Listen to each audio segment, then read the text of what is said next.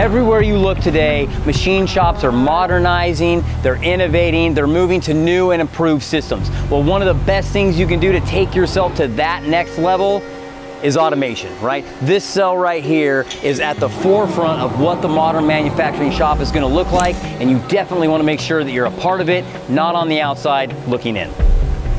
And in order to show you what that looks like in a shop environment, we're gonna take this raw stock right here, set up the robot, and end up with this part right here, which is the same part that we machined for our Boombastic 2024 event, and also have machined ourselves thousands of times over the years.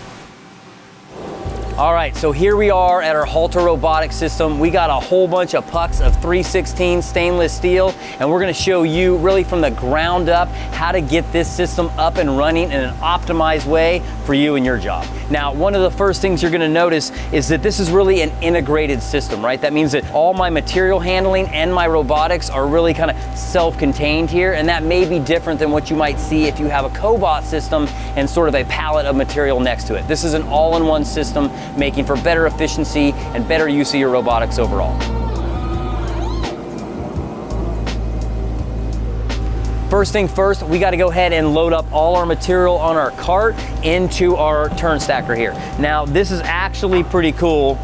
You can open this up really easy and really quick. In fact, a lot of what you're going to see kind of centers around that idea of ease. So we just open this up, and this will actually open up to just over 9 inches. We can drop our material in. We'll go ahead and close it, just like that. I'll bump it open just a little bit more to give a little bit of room, right? And now I can load the rest of my parts in here. All right, now this machine setup is known as a Turnstacker. That's a little bit different than the machine that you'll see over on Tyson's SMX. This is designed really for parts that one can stack on top of each other. That's right, we turn it and we stack it, right? Now, another thing you'll notice that this system is really designed for is parts that aren't really that tall. So I can stack a lot of parts in here based on this height right here. If I had a part that was, let's say, 4 or 5 inches tall, I may want to go over to the universal. That machine has a grid pattern layout, and that's designed for parts that one, don't stack, or two, are very tall. We do have 12 stacks that we can use, but you're only gonna load up 11 of them because you need an empty stack in which to place your finished parts. Now, you do need to let the robot know which stacks have material, and for that we have this little flag up here. Flip it up, you do that for each stack that has material, and when this table rotates around, our proc switch here lets the control know that this is full of raw stock. All right, so the machine is loaded up with raw stock, and now we're gonna go ahead and get to the next step in the process, and that's programming the machine. This is extremely easy to program. This smart control really breaks this whole process down into just a few steps and parameters that will get you up and running. And Tyson has already actually done a very good in-depth video on what that programming looks like that you can check out here, and you should check out just to get a real glimpse and look at how easy this process is. You have an operator side here that shows you what your work handling looks like. This might be different if, for example, you say you have a universal robot, but it's all nice and visual and free to see. And you also have a production queue right here, so we can program this robot to either run continuously until we run out of material, or we can set ready work pieces. So let's say you want to run 5 pieces, 10 pieces, 50 pieces, whatever number works for you, your part, in your shop. If you want to come back and inspect or whatnot, you have that versatility right here in the controller. Now, apart from that, you have the programming side, and this really is just a few steps. We define basically our raw stock size, our finished part size. There's a couple parameters related to our jaw depth, and just a few simple commands to give to the robot. In order to function properly, your machine does have to communicate with the robot. In this case, it's a simple M20 command that you have to put in your program. That will activate the robot. The robot will then tag back the machine when it's time to machine more parts, and through that back and forth, you get this seamless automation process. So one thing about this program, it is designed to begin when I have a finished part on my sub and an op1 ready for a chuck transfer on my main. So we're gonna grab a couple pieces of material, we'll machine some parts, and we'll get ready for that first robot motion.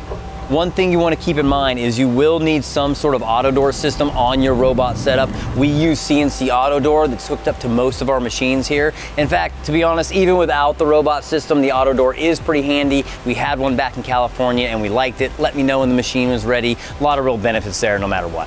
And just so you know, this CNC Autodoor, as well as all the Halter robotics you're going to see today, are available on our store at titansofcnc.com. With that, let's go ahead. We're going to jump right in here. We're going to make some chips.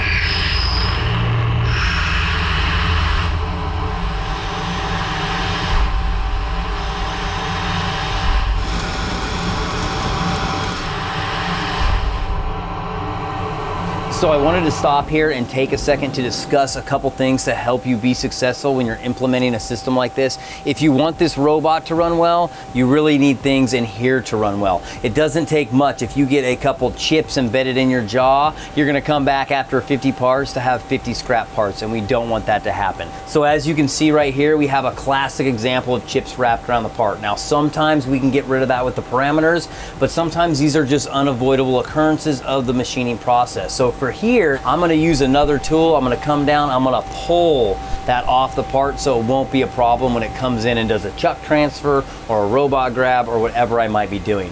Now another thing you wanna keep in mind is what I like to call speeds, feeds, and longevity. You don't wanna be in here changing inserts all the time. If you're in here having to check this tool, check that tool, everything's breaking all the time because your parameters are all out of whack, you're not really doing yourself any favors. So make sure you look at that. And one final thing to consider is you might want to have some sort of tool load monitoring system like we have here on the DN. This will let you know if a tool has chipped or broke, and a lot of times it will shut down your machine before you have a catastrophic run of parts while you're not here. So with that, let's get back to machining.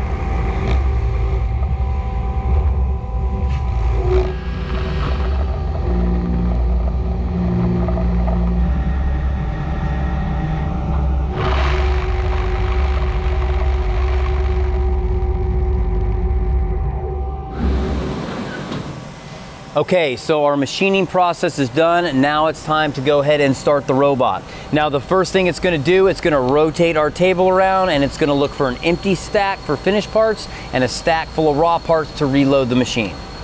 It's gonna go ahead, it's gonna bring both stacks up to the top. There are lasers in there that lets it know when the raw stock is at the top. It's gonna go ahead and preload itself with a piece of raw stock. The complete cycle is a multi-step process. The first thing we have to do is we have to go in and we grab our finished part from the sub.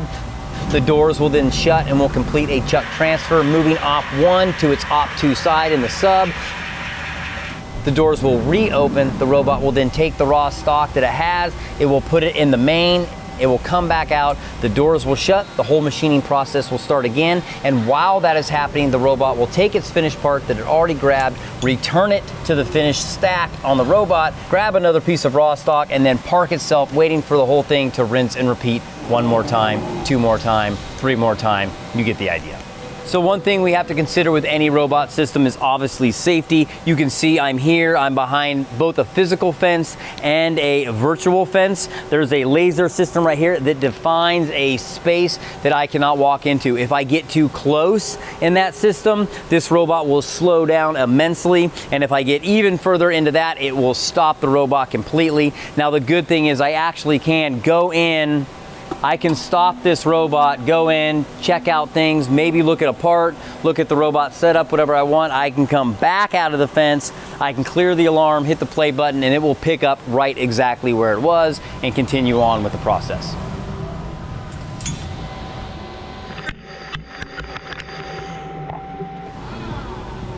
And if you haven't guessed it by that bright yellow color right there, this is a Fanuc powered system. Well-known, established brand that is reliable to the point to where I have the faith and trust that I can walk away and do one of the other 10 million things that need being done in a machine shop other than standing at my machine loading parts.